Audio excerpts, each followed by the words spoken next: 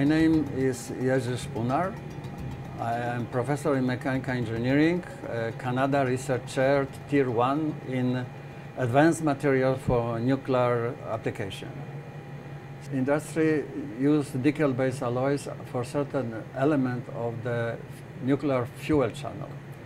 And these nickel-based alloys experience problem, swelling and failure.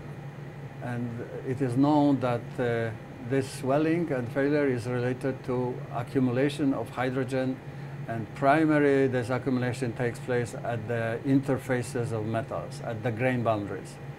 So we would like to analyze if it is possible to engineer materials by kind of engineering texture and grain boundary character distribution. There's terminology used in this case is grain boundary engineering.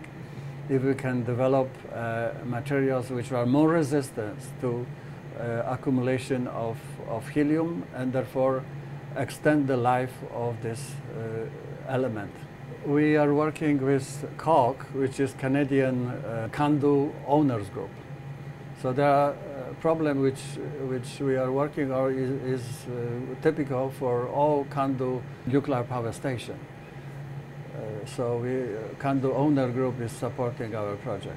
We want to address the problem of future nuclear reactors because we still believe that nuclear energy is extremely attractive, and then it could provide electricity in a very safe and reliable manner in the future.